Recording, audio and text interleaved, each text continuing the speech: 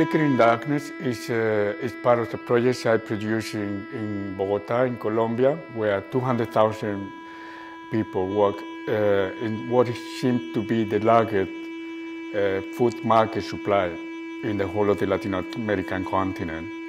So my project Flickering Darkness is focusing on a very specific group of people who are invisible because they normally work at night.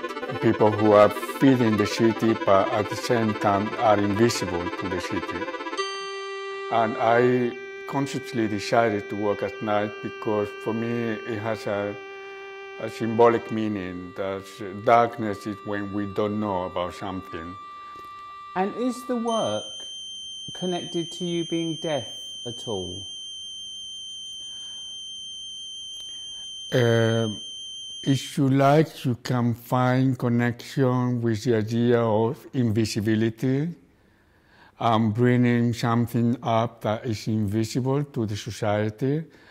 Obviously, in Flickering Darkness, the people who are invisible remain invisible in the film because I'm not actually solving any problem. I'm just showing a reality, and the reality is that these people are invisible. Three screen, why is it a three screen? Everything is fragmented, so there's not a full story presented on your eyes, but there's something behind that is waiting for you to be unfolded.